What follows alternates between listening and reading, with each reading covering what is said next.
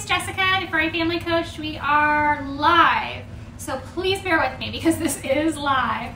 I am going to try to do something live with an animal. Woo. Okay, so in the description of this video, I said, don't teach a leave it. And that may be very counterintuitive to a lot of people. So I want to explain. We definitely want to teach our dogs, but the leave it cue isn't the best way to get your dog to drop something. It is so much easier to teach our dogs to do something than to not do something. So if we don't want them picking something up, we need to offer them something else, right? So that they can take something else that is of higher value to them.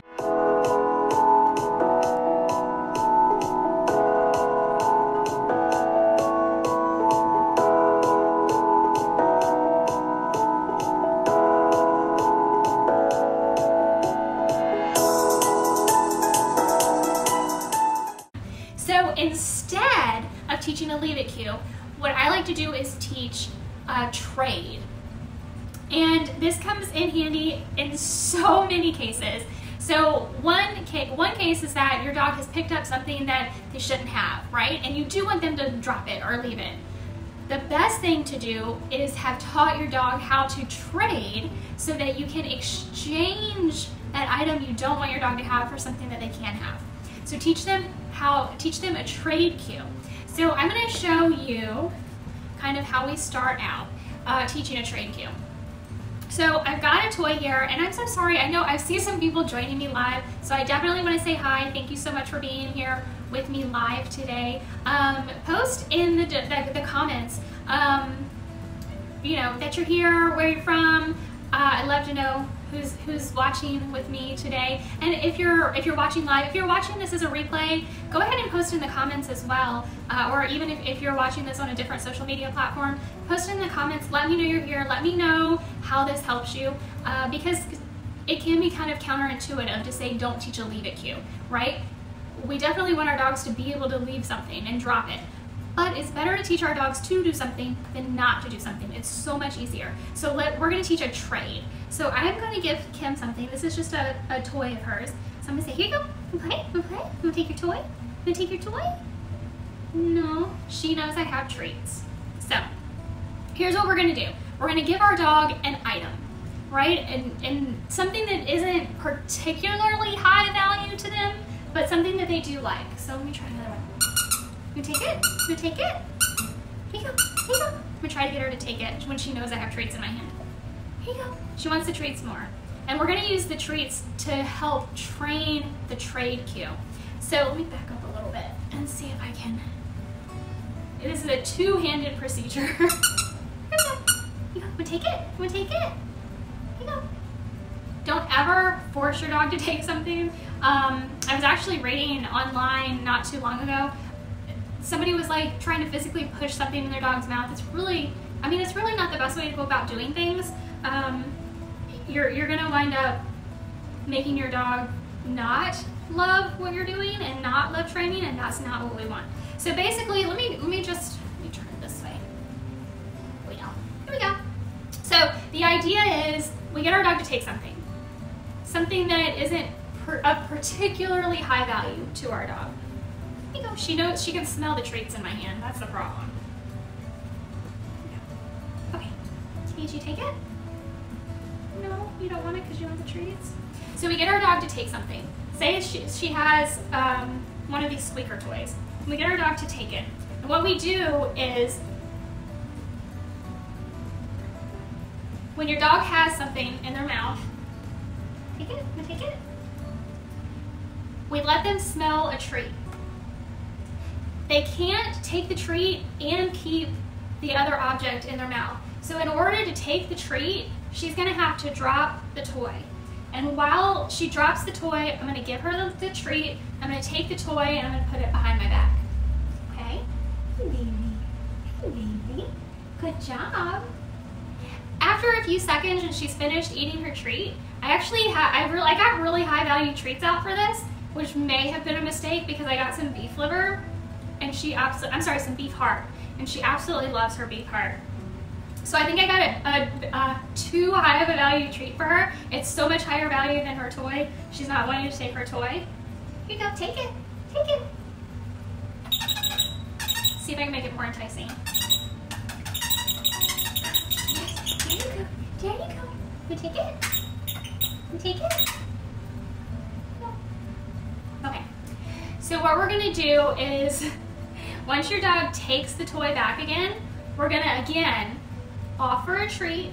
Now remember, they can't take the treat and keep the item in their mouth at the same time. So once they drop the item to take the treat, say yes to mark it and hide the toy or the item behind your back. So this really is like a two-handed operation. Once she's done, or once your dog is done eating the treat, then we offer the toy back to them.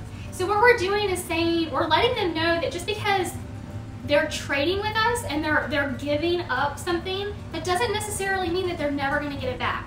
And in certain situations, they may never get it back, but we don't want them to know that, right? We want them to know that just because they give us something doesn't mean they can never have it again. We want them to know that this is something fair that we're doing with them. Sorry, sweetie. No, this is going to be fair. If they want their toy, they can have their toy back, and we will give it back to them as long as they are cooperating and doing what we're asking them to do. So once your dog is doing really well at dropping whatever it is you're using and taking the treat, yes. And we're using that yes marker to let her know that when she drops the toy, that's exactly what we want her to do. And when she does take the treat, we're gonna take the toy and hide it behind her back. So what we're going to do once she gets really, really good at this, and again, my treat value is just too high right now, and unfortunately this is a live video. But what we're gonna do is, once she gets really good at it, we're gonna have her take a toy. Let's switch out toys. Let's see. And take it.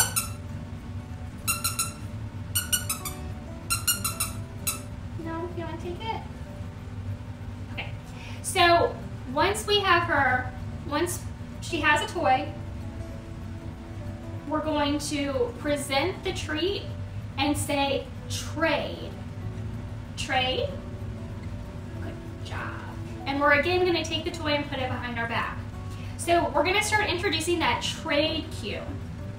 And then once she's done eating the treat, we'll let her have the toy back so we can continue training. But this is what we're doing. We're basically saying, you have this in your mouth. I'm going to offer you something of higher value, so you have to drop this in order to take this. Yes, good job. And we're going to use the marker. Some people will like to use a clicker, so you can use a clicker as a marker. As soon as she drops the toy, we're going to say trade, or we're going to use the clicker. And as she gets really good at it, we're going to say trade before she drops the toy, and then reward with whatever it is we're trading for. So having your dog learn the trade cue is so much better than you've been such a good girl, than teaching a leave it cue, because as I was saying before, it is so much easier to teach our dogs to do something than not to do something. So if your dog, it's really important to practice this, and I'm going to practice this. We can do this on another video with a trait that's maybe not quite as high a value to your dog or to my dog, because you're being such a good girl. You're being too good. Yeah, you're being too good. So it's so much easier to teach your dog to do something than not to do something. So teaching a trade is going to be so much better than teaching a leave it cue. So that's what I like to do instead of a leave it, is teaching a trade cue. So that's basically how we do it, how we teach a trade cue. It's really going to be amazing once your dog has learned the trade cue and you actually get into a situation where your dog picks something up with their mouth and they're not supposed to have it, and you're like, oh my gosh, what do I do? Instead of panicking and running around and trying to snag it out of their mouth, you know you have that trade cue in your back pocket, and you're going to be able to grab a high value reward, like a high value treat, and trade your dog for whatever it is they have in their mouth. One thing I do want to mention, if your dog is prone to grabbing something, like if you were to offer your dog something, if they're prone to grabbing it from you and running away, One thing you can do to make this training go easier is to actually put their harness and leash on them and attach their leash to you so they can't get but so far away from you, so that you can make this training a little bit easier. And before I go, I can't believe I didn't mention this already, but before I go, I do want to mention to you, if you don't already have it, grab your copy of 7 Miracle Steps. You can get a digital copy, you can get a paperback copy. Paperback copies are very limited. I just put in an order for some more copies, but they are quite limited. So go ahead, if you do want your paperback copy, get your order in ASAP because I may run out again. I put a link in the description. Definitely grab your copy. If you're a new pet parent, if you've been a pet parent for a really long time, but you think you can do better, you know you can do better, this book is going to be a godsend for you. So go ahead and grab your copy. I put a link in the description. If you have any questions or comments, please leave those in the comment section as well. I'd love to hear them, and maybe if you have a question, my next video will answer it for you. So with that, I'm gonna go ahead and end this video. Thank you so much for watching with me, and don't forget to give this video a thumbs up. And if it helped you, please let me know in the comments. If there's somebody you think it can help, go ahead and share this with them. I would really appreciate it. And yeah, so let's get out there and help your dog. I'll see you guys in the next video. Hey, thanks for watching. Make sure to give this video a thumbs up and subscribe to my channel so you never miss another video.